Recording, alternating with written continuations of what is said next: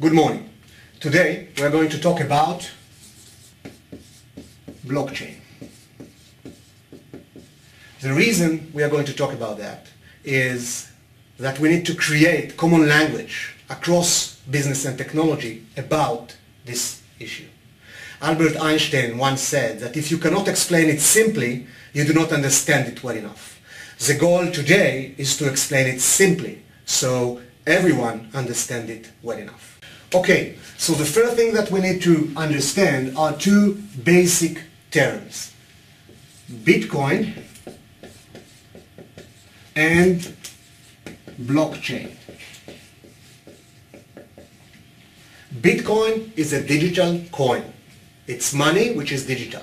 We are not going to talk about this Bitcoin at this talk. We are going to talk about blockchain. Blockchain is technology that enables moving digital coins or assets from one individual to another individual. It's very important to understand that Bitcoin is not blockchain. It is important to understand in our common language, because I heard that compliance people are saying, oh, we cannot talk about Bitcoin.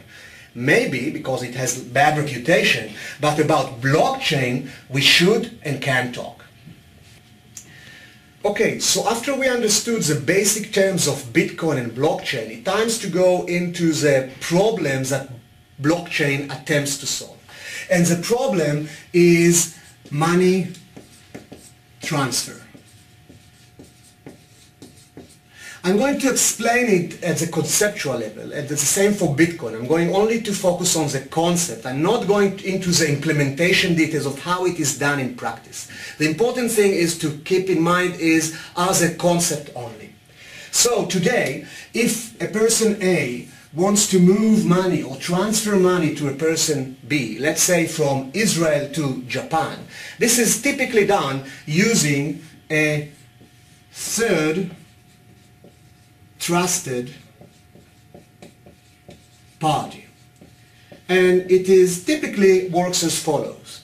First of all, A say, I want to move transfer to B, and orders a third party to transfer money to B. The trusted party, because it is trusted, identify B in Japan, identifies the person and the bank account, and then move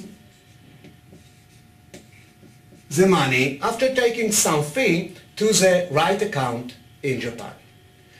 This typically takes about 3 days or more, but it takes some time. What blockchain is attempting to solve is first to do the transfer money without the trusted entity at the middle, so people can actually talk with each other. Second, to do it faster than 3 days, actually immediately. And third, to do it cheaper than the fee that the third party collects. So let's dive into how blockchain addresses this money transfer problem. The first principle that we are going to talk, the first concept, is a concept of the open ledger.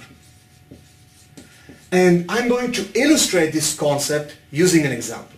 Let's say that we have a network of 4 people that actually wants to move money from one another.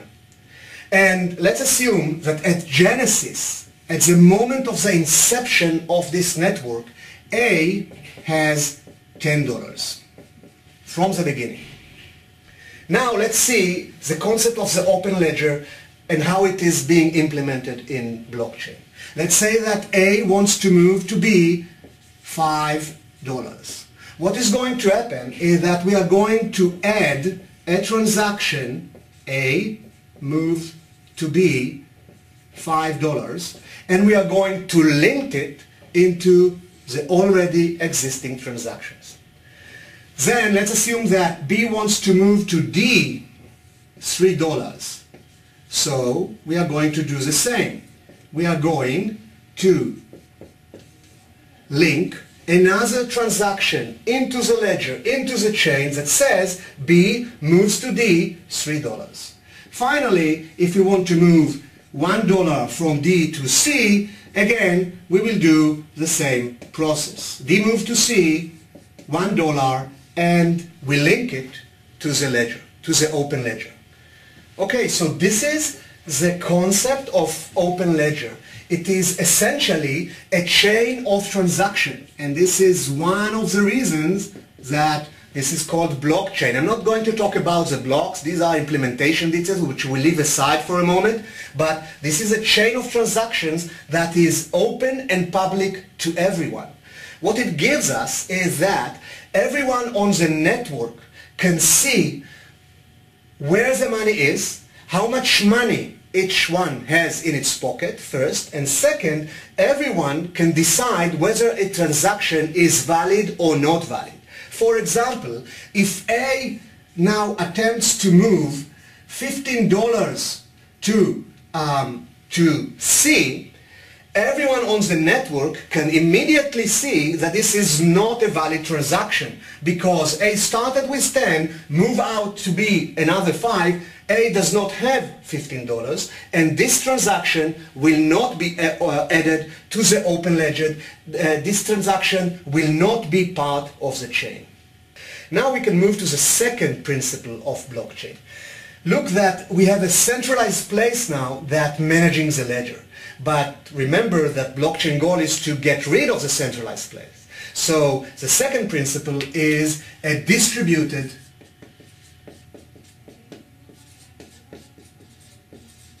ledger, which means blockchain is going to take the centralized one and to distribute it across the nodes in the network, which means D, for example, can have a copy of the ledger and can hold it in his node. A can do the same and have a copy of the ledger. And anyone else that participate in this network can hold the ledger, can hold the chain of events that happens. Now, what we got is that the ledger is distributed, and essentially we don't need anymore the centralized place that holds the ledger. We achieved the goal, we got rid of the centralized trusted party. However, we created another problem or a new problem. Now, when there are various copies of the ledger in the network, we need to make sure that all these copies are synchronized and all the participants in the network see the same copy of the ledger, the same version of the ledger. And this leads to the third principle of blockchain, which is probably the most interesting one. We understood already that the ledger is open, everyone can see it. The ledger is distributed across various nodes.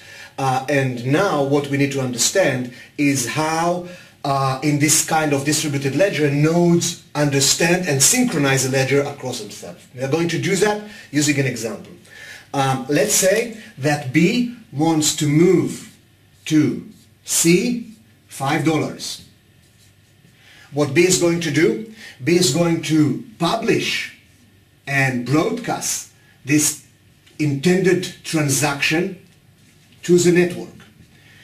Everyone in the network will see immediately that B wants to move $5 to C. This is an unvalidated transaction. It is not getting yet into the ledger. In order to get into the ledger, we need to understand the concept of miners in Bitcoins. Miners are special nodes which can hold the ledger. In this case, let's say that D and A are miners. Miners are going to do the following thing. Miners are going to compete among themselves who will be the first to take this transaction, unvalidated one, and be able to validate and put it into the ledger. The first miner that will do that will get a financial reward. In this case, Bitcoin. Let's try to understand what it means to win the competition. In order to be the first that is able to take the transaction and add it to the ledger, a miner needs to do two things. First thing, needs to validate the new transaction. This is easy. The ledger is open and you can immediately calculate whether B does have the funds in order to make the transfer. This is easy. The second thing that a miner needs to do is to find a special key that will enable this miner to take the previous transaction and to this previous transaction lock the new transaction. In order to find this key, this miner needs to invest computational power and time because this search for the key is random. The miner is repeatedly guessing new keys until it finds the first key that match this kind of a random puzzle. The first one that will do that will get a financial reward. Let's see how ledgers are synchronized across the network. D, a miner, was able to solve the puzzle and be able to take this transaction and add it to its own ledger. What D is going to do now is going to publish the solution to the entire network, to broadcast it to the entire network, which means he will say, here is a validated transaction and here is the lock, here is a key that enables everyone on the ledger, on the network, to take it and add it to their own ledgers. What all miners are going to do? A, for example, see that this transaction is already validated and can be added to the ledger, which means there is no point in trying to resolve this transaction and get a reward. A will immediately take this transaction, add it to its own ledger, and will look for another transaction to work on and hopefully to get the reward next time. Let's try to summarize what we do, or what we did, or what we learned.